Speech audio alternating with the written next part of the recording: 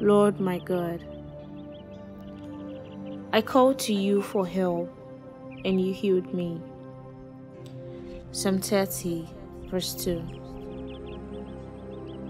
Father, these things in Ephesians seems impossible right now. All of the things this verses says are things I cannot do apart from you. But we vow today to have faith in you. I promise to trust you through the brokenness and heartbreak, trusting that it will not last forever. The process of forgiveness will begin in my heart this very moment.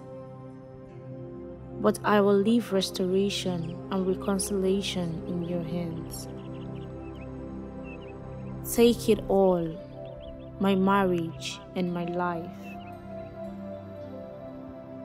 I have come to the end of myself and the ability to repair what have been broken in myself, my spouse, and my marriage. I am taking a backseat to your sovereignty. Break it all if you must, to restore completely what have been lost. As I walk through the unknown states of my future, I am believing you for who you say you are.